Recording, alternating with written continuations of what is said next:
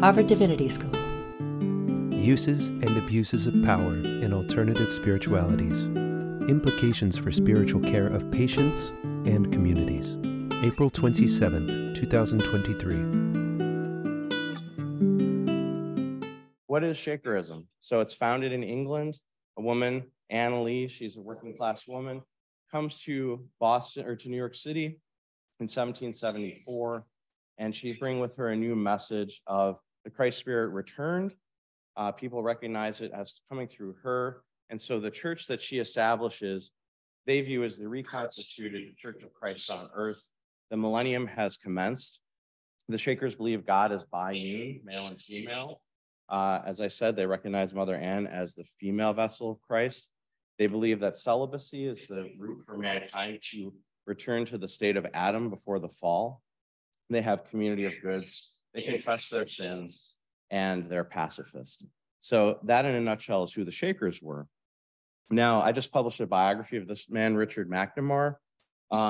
It becomes one of the most important Shakers in the expansion of the movement west of the Appalachians following 1805. McNemar is born in 1770 in Pennsylvania on the frontier. As a child, of course, the Revolutionary War is going on in that vicinity.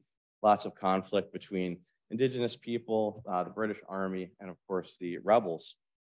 His family moves around a lot. He gets training as a weaver, a singing master, also teaches school for a while. Eventually, he undergoes religious conversion and becomes a Presbyterian minister. McNemar is one of the key players eventually in what's known as the Kentucky Revival. This is part of the Second Great Awakening. It begins in 1798 in South Central Kentucky. And by 1801, we have the massive revivals at Cane Ridge. And he's one of the pivotal ministers. And here we see a view there of one of these tent meetings. These were like giant outdoor festivals that were held. Frontier people would come from all around and camp on the ground and listen to preachers of many different denominations. This is the Cane Ridge Meeting House itself, which is now a national monument. There's a building around this original log church to protect it. And this is where McNemar saw some of his greatest oratorical heights and was recognized by his peers as one of the most important preachers. Pivotally, though, in 1805, the Shakers sent missionaries from New Lebanon, New York, to bring this new gospel out to the West. They journeyed on foot over 3 months, and they went directly to Richard McNemar's door at Turtle Creek, Ohio. Over the course of a month, they converted him to their gospel, and this is an actual drawing of his cabin with an outbuilding and a little shelter lean-to that they erected so the Shakers could practice their worship in dance, which is why we call them Shakers. This is their most outwardly defining characteristic. They dance in worship. McNemar became a leader for the Western Shakers, and over the next 10 years, he performed missionary activity all over the Ohio River Valley.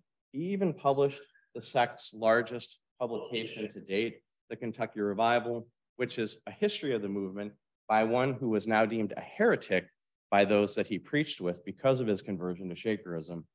And it's an apologetic for the introduction of Shakerism among those people. McNemar served a mission to the Shawnee Indians. This is Tenspatawa, or the Open Door. What's remarkable about the Shakers' missionary activities, they took the theology and beliefs of the Shawnee at face value. They didn't look at them derisively. Secretly, yes, they were hoping to make them Christians, but they were also interested to know what these people believed. So that's a remarkable thing that he undertook. By the late 18 teens, McNemar had risen so high in the ranks of the Shakers that he was given a new name, Eleazar, which comes from the Bible. This is a nephew of, or son of Aaron and a nephew of Moses. And we believe that this pseudonym positions him, so to speak, as a nephew of Father David Darrow, who was the chief male elder of all the Shakers west of the Appalachians. So this guy was at the right hand of power, and he was used by the Shakers' own definition as a Minuteman for the gospel. They sent him to courts to testify and defend the Shakers. They sent him to legislatures. They had him write publications for them. And as I noted, they used him as a missionary. Now, because of this, they kept him off the rolls of the Shaker covenant. This is the legal trust that binds this community together. And by keeping him uncovenanted, he is not a legal party to the Shakers. So therefore, he can be a disinterested witness in court. Now, this might seem like a great thing for the Shakers, but in the end, it sowed the seeds of McNemar's downfall. He also had become so powerful that he was able to directly communicate with the leaders among the Eastern Shaker communities. Shakerism is a theocracy. It's a hierarchy. It relies on divine revelation. And it's really, in a way, a despotic system. And for him as an uncovenanted member to be corresponding outside of the purview of his immediate elders with these leaders placed him in a very dangerous position in the long run. In 1825, the leader of the Western Shakers, Father David Darrow, died. This left a void. Darrow did not appoint a successor, although in a spiritual hierarchy as the Shakers, this was really incumbent on him to do, but he died saying there is no judgment. These Western communities were left in chaos in the wake of his death, and McNemar was more exposed than ever. This is Union Village in about 1825. This is the view of where Richard McNemar lived. You can see the center of the village here. Center house, dwelling, the meeting house, all the other communal workshops and buildings. So the Shakers were wealthy here, but in this leadership void, they suffered the defalcation of one of their trustees. The trustees were the ones who controlled all the land, assets, and all goods of this communal society. And this was the third such defalcation by a trustee. This is the trustee's office at Union Village Shaker community. This one by trustee Nathan Sharp made national news. It was all over the newspapers, and they made fun of the Shakers, saying that one of the brothers had left with as much as $100,000, leaving the brothers and sisters buzzing about like a swarm of bees who have lost their queen. Poor fellows, they found the truth of Burns' remark, mankind are once weak and little to be trusted. And so this was the final straw for the Eastern leadership. They sent a new leader to the West, a man named Freegift Wells. And Wells' job was to figure out what in the heck was going on in these Western communities and bring them into order. So this is a map of the Western Shaker communities right about the time Freegift Wells came in 1836. You can see they stretch from near Cleveland, Ohio, in the southwestern Ohio, two down in Kentucky. The one out in Indiana had closed in 1827. They were still dealing with fallout from that catastrophe. So when Freegift Wells arrived, he assembled the believers in the meeting house here at Union Village. He told them that a new order would be instilled.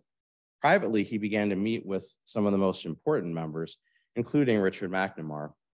McNemar, who had settled into somewhat of a more sedentary life at Union Village, was told he had to give up his work as the church scribe, turn over his printing press. He was printing religious tracts for the Shakers, and essentially stepped down from his leadership roles. Meanwhile, in the East, a new era had broken out of spiritual activity, which involved young spirit mediums receiving direct revelation from the spirit world. And the work that was going on in these communities was one of purging and refining. And this was exactly what Freegift Wells used as a weapon in the Western Shaker communities. Now, this revival began in August of 1837 in the East, but it took over a year until August of 1838 for the believers at Union Village to receive these manifestations of the Spirit. Richard McNemar was the target of these revelations, and the Eastern ministry pressed Wells to know if he and his other old-time Shaker converts were receiving these manifestations and participating in them, or if they were standing at the perimeters and not engaging in the work. More important, they wanted to know if McNemar had finally been convinced to sign the Shaker covenant, which would formally bind his deed of consecration of his lands to the Shakers, and they had now built their village on these very lands. Now, this woman here is McNemar's eldest daughter, Vincey McNemar. She became the instrument for Mother Ann Lee. So this is the founder of the Shakers I mentioned, who had died in 1784. And so she is now speaking as Mother Ann.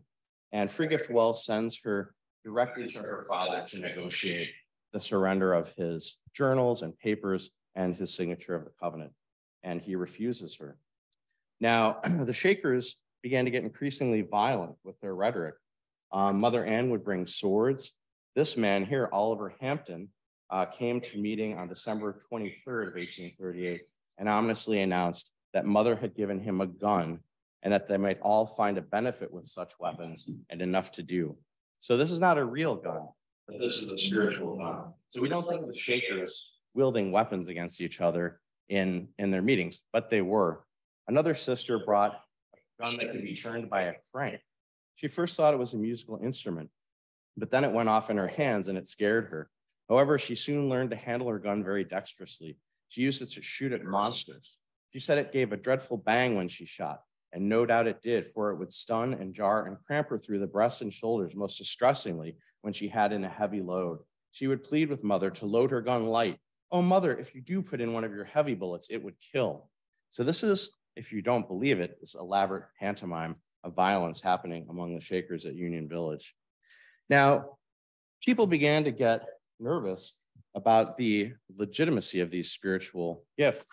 This woman here, Sister Susanna Little, was a small girl or a teenage girl of 15 and witnessed the first visionary state of a newly arrived Irish woman, Margaret McBrien. This woman had come from Ireland.